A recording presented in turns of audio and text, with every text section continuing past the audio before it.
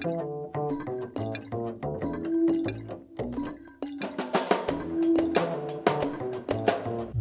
I think. Welcome back. It's episode 3. We've got a lot to get through, so let's not faff about with fancy intros with cows and time-wasting recaps. No, stop that. Let's go! The next target for investigation is the upper RAM section of the board. The 3 ICs in sockets are clues to previous work. Remember what lurked under the lower RAM sockets? Well, it turns out these sockets were not fitted by someone using a crowbar and a blowtorch. I removed all 3 sockets and found only very minor damage. The 5 remaining chips all look to be original.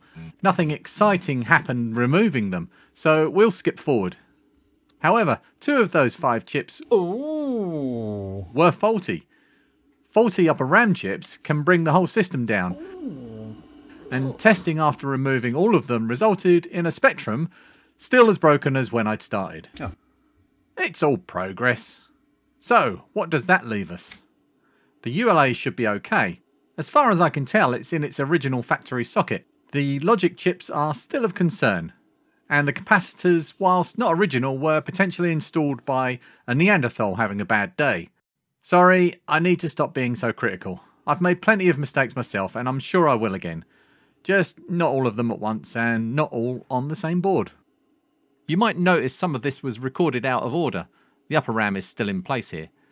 I began taking the logic chips out earlier in the repair, but stopped when distracted by something else I was convinced was a problem. Squirrel! IC3 and IC4 are socketed. I mentioned in a previous episode this was unusual. And now, having seen under sockets elsewhere on the board, well, I don't need to expand on that really, do I? IC25 is out first. All looks factory fresh underneath. A socket is slotted into place. IC24 also disembarks without problems. No damage beneath. I scratched my head at this point and wrongly assumed the rest of the logic chips would be okay too, and then went off to poke around other parts of the board. But by dragging video clips around a timeline, I'm able to show most of the story of the logic chips in one go. The last non-socketed chips, IC23 and 26, come out without issue. Both chips are tested at my PC with my TL866 programmer and are found to be without faults. On the board, there's no damage to be found. I made sure to test all of the traces and connections and was hugely confident all of this was in good order. Etc. Which leaves the originally socketed IC3 and IC4, the ones that were in sockets, the ones I said were unusual. Let's slow down here and have a listen. No pin there. What the actual... Now, the lack of a pin could mean all kinds of things. Maybe it was cut flush to the board. No pin there. Maybe it was a damaged socket when installed. Maybe it dissolved spontaneously because of, I don't know, acid rain. The real reason may shock you. Knowing what I'm likely to find under here, I take my time and free each pin, not wanting to create further damage. Prodding and wiggling until... Yeah.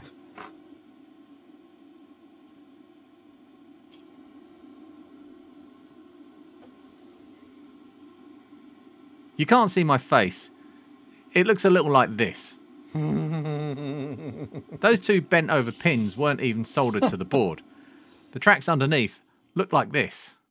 The pins were laying across the bare tracks here. So even if by some random chance the pin was making contact with the hole it was meant to be inserted into, then it was also making contact with these traces. I've no idea how this happened. The person who fitted this socket must have known the pins weren't in the holes when they soldered it. Sometimes you make mistakes. Sometimes you make all of the mistakes, and this board happens. So that must be it then. I just need to install a couple of shiny new 16-pin sockets, test, see it working, and then we can all go home and have a celebratory cup of something hot and brown, or cold and fizzy, but also brown. Come on, we all want our tea, coffee, beer. And cake too.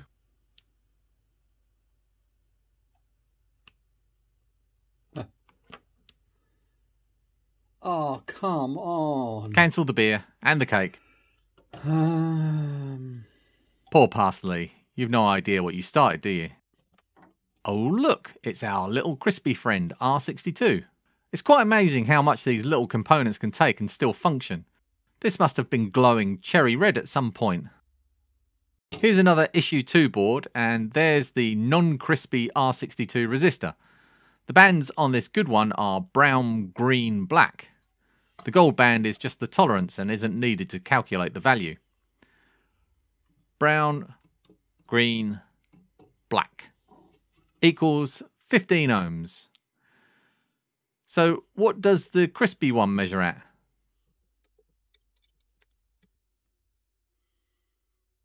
It's hard to make out, but I believe that reads 15.3 ohms. When I finally noticed the burnt resistor, I really got my hopes up, but changing a component that's still actually within its design parameters isn't going to fix anything. Oh, what the... That's new. Well, it's still not working, it's just broken differently now. TR4 and TR5 are normally one of the first things you check on any given faulty ZX Spectrum, but having checked the voltages numerous times, I had no reason to suspect they were faulty. But running out of things to take apart and repair, I ended up here. TR4 was, as the owner James put it, installed with a warm axe. Not by him, I should add. What James does with his warm axe is his own business, but I'm assured he doesn't use it for soldering. James had installed a temporary bodge wire on the top just to get the power up and running. I decided to take it out and make a more permanent fix. These two pads are actually okay. They'll work for this. The third one here is destroyed. But fortunately, this is just a ground pad and the large area next door is all ground. So I can just bend the legs out a little and use this handy hole.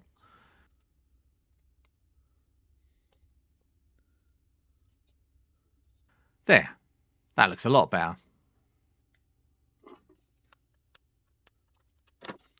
While I'm in the area, I give the power socket, which looks new, a fresh splash of solder. None of that helped. Still not working. I said a while ago I'd removed every chip on this board. That's not entirely accurate. The ULA is still sitting there in its socket like a goblin, goading me. If you remember, right at the start I tested the ULA in another Spectrum, but the socket slipped under the radar. I don't expect anything under here as there's just no reason anyone would have removed it. Oh, that's not a good sign. No pin. Where have I seen that before? In fact, there are 3 missing pins. More missing legs on this side.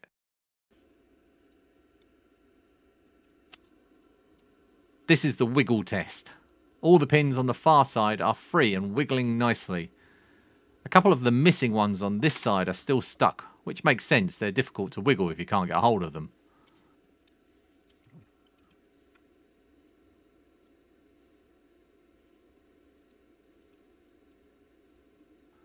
Another struggle to get this one out clean, but it did come out in the end, leaving a pin behind. Okay, I didn't expect that. Looks like a lot of the pins have corroded away somehow whilst being encased in solder. I didn't think that was actually possible. I know I shouldn't really be surprised by now, but seriously, this must have been removed at some point for all this damage to happen. And then someone looked at that socket with a significant amount of its legs missing and thought, yeah, that'll do. While the socket looks like it's been in a dirty street fight and lost, the board beneath is in excellent condition. This is unexpected, almost shocking. A good clean and a brand new socket and I won't need to come back to this, probably.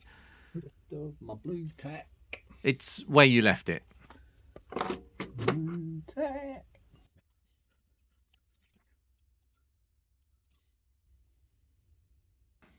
Oh, that's hot. Crikey. Burning your fingers seems to have the same effect as inhaling helium or a swift kick in the nadgers. I tested it without expecting any difference in the result. After all, there wasn't any real damage and nothing should have changed. So much better. But it's the same. Why? Oh. That's interesting. What? Turn around. Who are you talking to? Again? Do what again? Oh, come on, do it again. Yes, come on. Oh, that is interesting. Well, it's still broken, but Parsley will give you the rundown. Right, so I've replaced the ULA. Easy, Tiger. Right, so I've replaced the ULA socket and I've put in the diagnostic ROM and it's set to A. I can't remember which one that is. And this happens when I switch it on. And that was what it was doing, although it was a magenta screen border. And I thought that that was carrying on crashing, and then it went yellow and started doing some other colours, and that looks more familiar. That looks like the Brendan Alford. So that, it's gone. Means that either that IC or that RAM IC is faulty. I need to look that up. With a now partial success, I had something to chase. The diagnostic indicated either IC7 or IC12 as faulty. I wasn't exactly sure which diagnostic was running at this point. I'm a lot more familiar with its workings now, so I took a guess and removed IC12. I ran the diagnostic without the chip inserted and got a different result. Not quite what I'd hoped. I swapped the chip for a known good one and got the same result again. I swapped all of the chips and started to get random results. Occasionally, it would indicate a single chip was faulty. I'd swap that chip with another and the fault would sometimes follow the first chip, which really threw me off course for a while. But in the end, I surmised all of the RAM chips were actually fine, or possibly faulty, or probably fine. Something else must be wrong. So I found a possible problem. Right, as you can see, I've been scoping and investigating, and I found something. So this is pin 2 on IC3, one of the logic chips. I think it's address line 1, and that's grounded. The other end of the continuity testers are ground, and that's grounded, and that goes to pin 2 on the ROM, which is grounded as well. Right, I've just traced where this pin goes through. One sec. Clumsy. You can tell I chased my tail around the board for a while here. Okay, I've just traced where the pin goes. This one here. It's this trace here, and it appears again here. And it looks like it zigs under here. I don't think it's, well, it could be attached to one of these, but one of these could be just ground. Or is it? And it appears here, where that little bodge is. Red herring. I reckon that's grounded. It's under the CPU. It's not, but fine. Go chasing around the board for a few more hours. See if I care. Pin 2 on IC3, which is address line 1. That runs under the board here through this trace. Oh, bloody thing. Clumsy oaf. Right. That runs under the board here through this trace. Don't think it connects to any of these. That's an earth. That is it there. Goes underneath here. It pops out here. And you can see where that bodge is. Cold. But there's no earth around it for it to short to. Colder. So I'm not sure why it's grounded. Earth grounded. It carries on. I think it's that trace right under the socket under there. Colder. Don't think it's connected here, but it's connected here to this point here. Colder. That via here, and then to pin 2 on the ROM. Could you be any colder? And then it goes through a via. Goes down the board to one of these points. Freezing cold. I forget which one it is. That one there. And it runs across here under this diode, and it attaches to here, and then the other end of that diode is keyboard connector. Practically Arctic. So it's nothing from this point. Correct. I've checked everything that I can see. Warmer. As it makes its journey up here. Warmer. Everything on the other side of the board as it goes up is fine. Warmer. I can't see that point there, but it's not grounded there. Volcanic, but for the wrong reasons. Pin 2 on 26. 26, pin 2 is not connected. Why is that not connected? So pin 2 on IC26 is meant to be connected to pin 2 on IC4. Pin 2 on IC25 is meant to be connected to pin 2 on IC3. I managed to get these muddled up, which sent me down a rabbit hole. Fortunately, that rabbit hole also contained the actual answer. No need to refresh the solder, this is all new stuff. Sometimes you get to the solution by following the wrong road. And all those pin 2s went right out of my head as soon as I saw the bridged connection. This bridge can only have been my fault. You little bastard. And shows how easy it is to screw up when dealing with uncovered traces on bare PCBs. But still, this is more progress. So I'm going to guess that that right there is the cause of our problems. No, Lee, it's just one of the causes. You really should keep looking.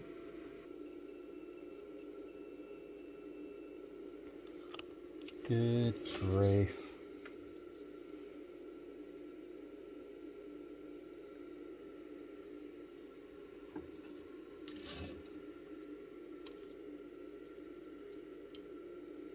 Yay! Oh, he sounds pleased with himself. I wish I could tell him what's coming next. Let's give that a proper clean. Maybe you should have done that the first time round. That all looks hunky-dory. Can we just pretend that that wasn't my fault? No, this one is down to you. Side note, what did we say about assuming the first fault you find is the only one? We'll be back here a bit later. You love my new soldering iron. Well, that sounded a bit creepy. For the curious, this is a pine seal soldering iron. It's a TS100 clone, much like my last secure iron. But this one has open source firmware and is upgradable. I'm excited. Checking for continuity after installing a socket is a good idea, but it wouldn't have helped much with the last fault. When the traces run over the board and between the through holes, it's quite tricky to test for those. Will it work? Will it work? You can tell I think it's fixed. In my heart, I fully expect it to work this time. Poor deluded soul. I don't really need to put the other 4 logic chips in to test, as there's only lower RAM in the board at this point. Hang over. Running right this time. CPU. Nervous. You should be.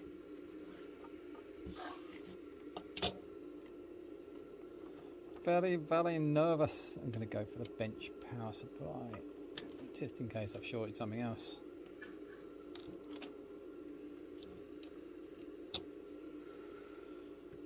Ooh. I'm going to put you where you can see what's going on.